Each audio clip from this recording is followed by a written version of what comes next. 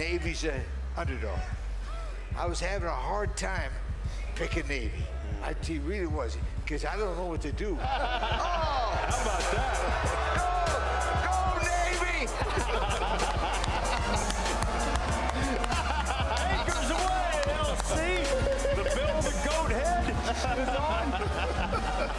That's great. Oh, man. Flown in from a ship in the middle of an ocean someplace, just in time for college games. Yo, what's good, YouTube? This is Jay from TNJ, and welcome back to the Whitetails Dynasty. And remember, last season, this exact same scenario came up. We faced Navy, and they beat us to take care of the Big Ten West. Their only loss this season comes by way of Penn State. They are currently ranked the number 4 team in the nation. And taking a look at the Big Ten West, you can see it's literally exactly the same. And you can see Navy right there. This game will decide the Big Ten West, as in the East, it's a 2-team race between Penn State and Ohio State. And they play next week, so that's going to be settled then. Now, in the Heisman watch, they have yet another running back. They have the number 2 ranked overall running attack. Jermaine McNeil is on the Heisman race. I don't think he's as good as Jimmy Craig has been for them the last 3 seasons, but I think he's still really capable of doing big things, but we'll have to see. Joey Jordan, in his first year starting, 17 touchdowns, 1 interception. That is incredible work for the senior. And then McNeil obviously ran for 1,000 yards. They also have Hall, who's run for 608 touchdowns. And then on the defense side of the ball, they actually have one of the best defenders in the nation at 79 overall. He is a senior, David Huffman. He is top 5 in the nation in sacks. It's going to be interesting seeing him get after the quarterback. We'll have to see how really good he is. So let's kick this game off. We are at Maryland, and here we go. In the snow. These are the conditions that they want, so that it's harder to throw the ball and easier for them to run the ball. This is going to be a grinded out game if we do come away with the victory. The environment is really in their favor. So here we go. We start this game out on offense. Under center this time. DiRoberto, play action fake, and throws the ball deep over the middle. And there is Xavier Storm for the catch. And it's a first down. He's up to about 800 yards receiving. He's very close to eclipsing 1,000 yards once again. Here's a throw across the middle on the next play. Play action, and that's going to be dropped that time. Maybe knocked away a little bit from Xavier Storm. So we eventually get it to a 3rd and 10. We run Bam Cameron in motion a little bit and throw, and it's caught. Storm again, 18 yards, getting him going early, and it's a first down. So DiRoberto shows no signs of slowing down here in the snow. Here's the first handoff to Bam Cameron, and that is a gain of 5 yards. So 3rd and 1. Here's another handoff this time. Great blocking, but we're not going to get to the first down marker. Bam Cameron might have been shaken up on that play as well, so he will step out. But we will line up to go for it here on a 4th and 2 handoff. And that's Apollo St. Vincent who will fight forward. He had to break a tackle to get to the marker, and that's a first down here for the Whitetails. So this drive does stay alive here as we continue. Here's a throw to the right side. Bryce Greer, the junior tight end. He gets about 13 yards on that one. And now they are inside the 10-yard line here from the shotgun. Quick throw across the middle, right back to Greer. It's a touchdown, 11 yards out. And that's a nice drive to start out this game in the snow. I am surprised because this Navy defense is actually pretty good. They've been able to stop some of the best offenses in the nation. So here is Jordan starting out this game on offense for Navy, and he picks up a gain of 8. Remember, he's not more of a mobile quarterback than years past. Last year, they didn't even have a mobile quarterback either. But here's Jordan on the option keeper. He gets to the left side and breaks down the sideline. Like I said, he does not have that elite speed. He gets run down from behind by Jonathan Simmons for a big first down run. So now here on a 2nd and 8. This time, that's Justin Royal getting in right away. And we want him to keep the ball on the option, so we are going to contain McNeil. Here's a throw to the right side on 3rd and 10. This time, J.J. Barclay, the fullback. He's been there for 4 years now. He picks up a gain of 6, and we do get them to settle for the field goal, making it 7-3. So here's our offense backing onto the field. Another quick throw to Storm. He's been busy early. He gets a gain of 11 yards, and that's enough for a first down. So Apollo St. Vincent checks in. The redshirt freshman gets the handoff, and he does get stuffed that time. You can see the Navy defense, they're pretty good. That's only a gain of 4. So now 3rd and 3. We bring up the backup quarterback, Marcus Smith, in the game. He can run a little bit. He does break to the outside, and he will get a gain of 10. And we do have to grind out these yards, like I said, in the snow, because you never know. These conditions can make it hard. So now we start the second quarter. Marcus Smith still in the game at quarterback. He's going to throw to the right side. He's got Francis Smith, and that's a nice catch on the sideline, as that eventually brings it to a 2nd and 1. We keep Marcus Smith in the game. Handoff, bam, Cameron, and he only gets 4, but it's enough for a first down on that one, as this drive continues now as we are inside of field goal range. So 2nd and 10 this time. Diroberto, all day a throw. He's going to try to scramble to the right side. He has a lane, and he does break a tackle and gets pushed out of bounds for a gain of 8 yards. So 3rd and 3. Here's a handoff. Once again, bam. He's going to try to fight for the first down marker, but he is stopped just shy. And you see, he's got 7 carries for 18 yards. We are going to line up to go for it here on a 4th and inches. Apollo St. Vincent checks in again, and he's got it. That's an easy first down run. Gain of 5 yards. So now we get it inside the 5-yard line now for a 3rd and 3. Here's Diroberto, just throws it away, and that's incomplete. And Navy will get us to settle for the field goal, making it a 10-3 game. So can we stop this option offense this time? Here's Jordan, run the option to the right side. He cuts up field and does get about 12 yards, maybe 13 on that one. Tackled by Anderson Reed for the first down. So 1st and 10, once again, Jordan. This time, they run the opposite way, and he's got a lot of room and a great block downfield, and he's going to get run down by Marquise Dorsey, the junior, and it's another first down. This Navy option attack is pretty good, and you can see they are moving the ball well. So here is Jordan on the play action fake, throws across the middle, wide open Richard. We sold out to stop the run. They went with the pass. Remember, this guy at quarterback's got 17 touchdowns, 1 interception. He can also throw the ball. But here he is running the ball to the right side, and he's going to be stopped. No getting around 6'7" Big Bobby Mathis, and that's only a loss of 1 yard. So 3rd and goal. Here's a throw across the middle. That's going to be caught by Richard at about the 1-yard line, but they're not going to get in. And they are going to line up for the field goal to cut this lead down to 4. But look at this. They're going to fake it, and it's not going to work.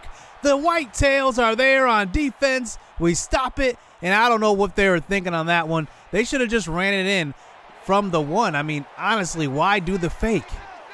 So that bonehead decision does come back to haunt them, as we do have possession back. Here is Whitetails back on offense, and that's Maurice Jackson. And that's a catch on the sideline for 12 yards. So 50 seconds left here in the first half. Here we are, line up on a 3rd and 2. Diroberto scrambles out to the right side. Nice block on the outside. And he's got 8 yards and another first down. So this clock stops at 44 seconds after the run out of bounds. Here's another throw to the right side, and that's Price Greer. Gain of 8. And now we have 40 seconds left here as we hurry it up to the line for a 2nd and 2 from the shotgun. This time, Diroberto scrambles out to left side, trying to buy some time, waiting for his man to go downfield, and he gets hit on the throw, and it's going to be picked off. Navy takes over. Wow.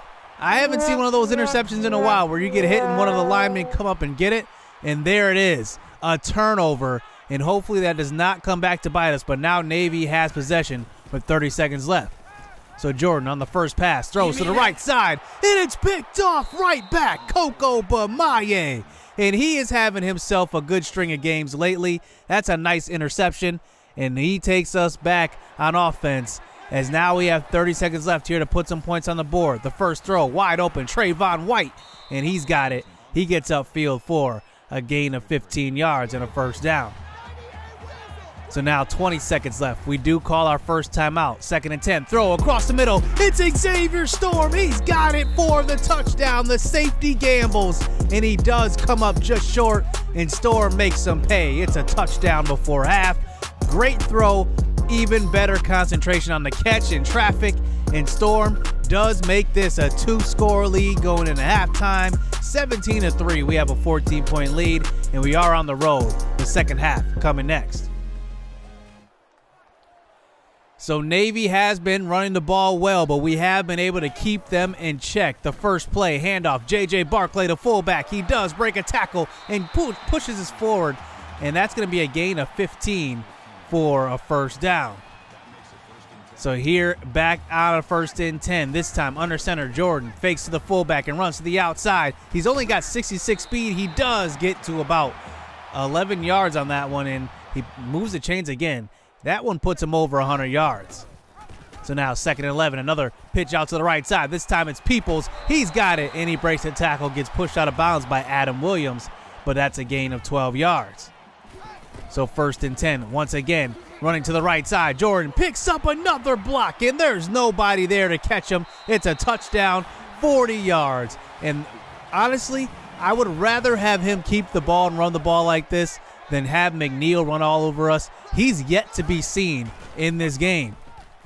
So now it's a 17-10 game. This time, Bam Cameron getting the counter play up the middle. That's his longest rush of the day. He's been held in check up to this point. So 1st and 10, here's a handoff up the middle. This time, Cameron only gets a gain of 2 yards, and that eventually brings it to a 3rd and 8. From the shotgun this time, D'Roberto scrambles to the right and throws that way, and that's Price Greer. He gets both feet down, 22 yards. That's a nice catch on the sideline for a first down. So here's Bam Cameron, 5'6", running out to the left side, and he's going to lose 2. And look at this Navy defense. They are stifling. And that brings it to a 2nd and long this time from the shotgun. Here's D'Roberto. He's going to buy some time and throw to Bam Cameron. If you can't get him going in the running game, get him going in the passing game. That's a gain of 20 yards and a first down run. And now we get it to inside of 4 minutes left here in the 3rd quarter. Here's a quick throw on the first down play, and that's caught by the true freshman, Ramel Williams, for a gain of 11 yards. So now 3rd and 10. This time, throw across the middle. Trayvon White had it, and he does drop it. So that one is going to hurt us on that one. We do miss out on some points, but we do settle for 3. And now here comes Navy back out onto the field. Option to the right side. And they're going to pitch it, and Coco Bamaye intercepts it, and it's going to be called a fumble recovery. But wow, what a heads-up play by Coco Bamaye, the junior.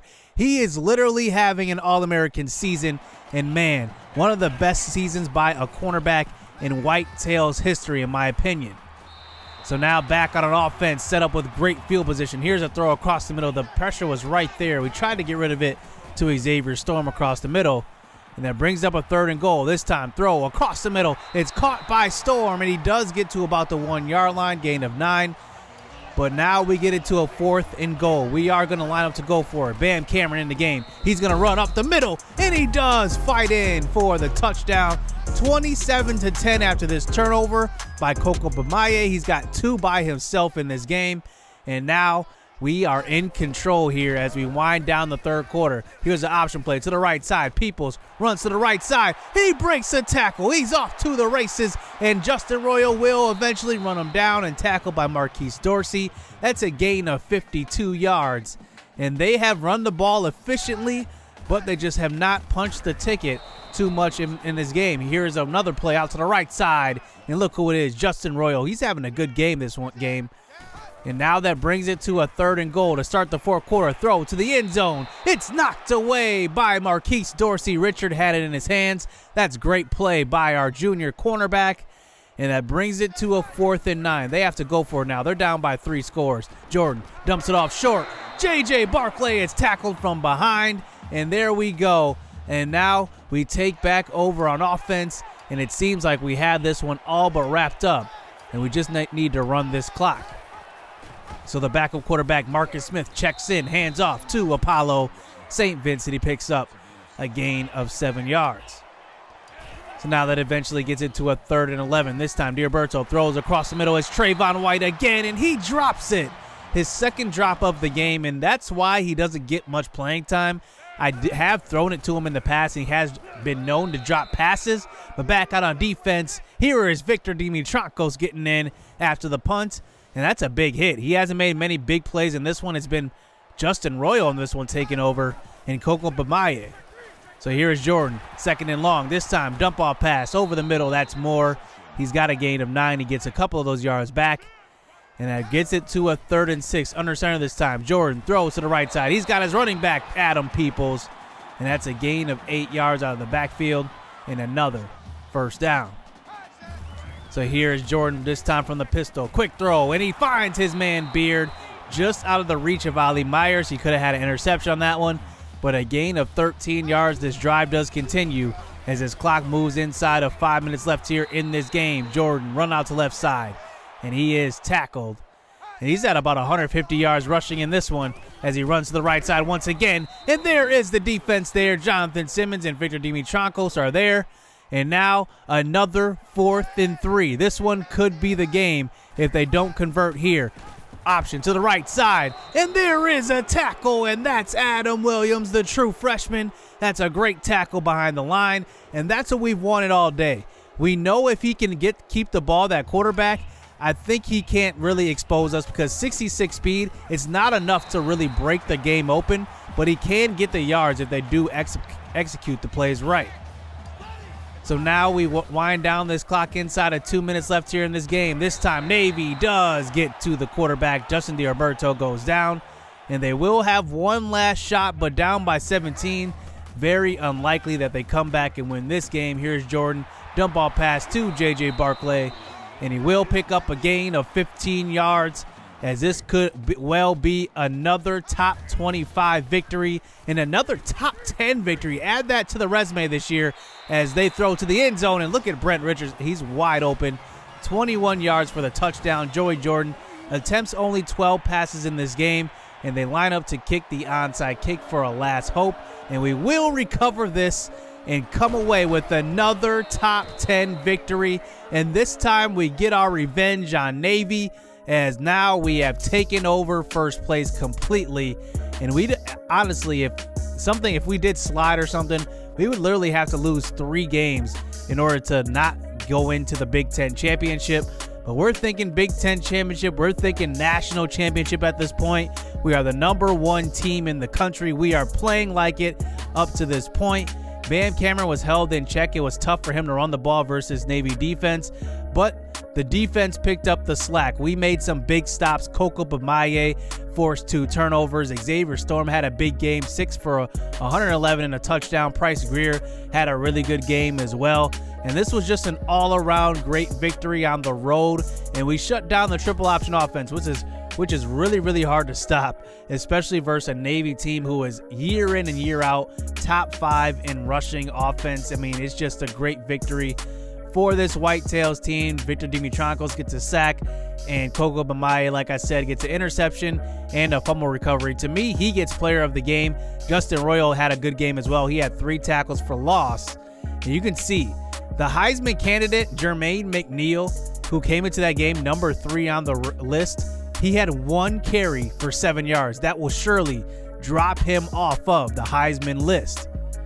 So let's look at recruiting, and we do have some news here. A.J. Watkins, one of our top recruiting safeties, he commits to Florida. But we get some good news. Cedric Myrick, who I'm going to talk about in the recruiting episode when I allow you guys to submit recruits, he commits to our school, but he also is going to be a preferred walk-on, which I will talk about later. But Ja'Kai Betts, Deshaun Harrington, and Alex Kagan all commit. They will definitely play big parts in the future of this team, especially Kagan, because remember, we have not had a kicker recruit. He is our first commit at a kicker position that has been offered a scholarship. That is just amazing to me. So coming down the stretch of this season, we have 3 games left, but looking on the other side of the bracket, Penn State and Ohio State will settle the duel for the East, and that will be an 8-1 matchup. Number 6 versus number 3. That is going to be a really good game. And just looking at the overall standings in the Big Ten, Navy is currently 8-2, Nebraska 7-2. I mean, we've given all these top teams, at least in 4 through 6, a loss. I mean, that is just amazing. And we are well on our way to our best season ever here in the Whitetails Dynasty. With 3 games left, it's going to be fun. So hit subscribe, hit that like button, stay tuned. Let's get it. Let's go. Yeah, they filling out these job applications. Life got hard after high school graduation. I went to college and your boy got financial aid. They gave me money, then I went and bought a pair of J's. And I bought a pair of shades. And I bought a new computer. Had $400 left, spent the rest on...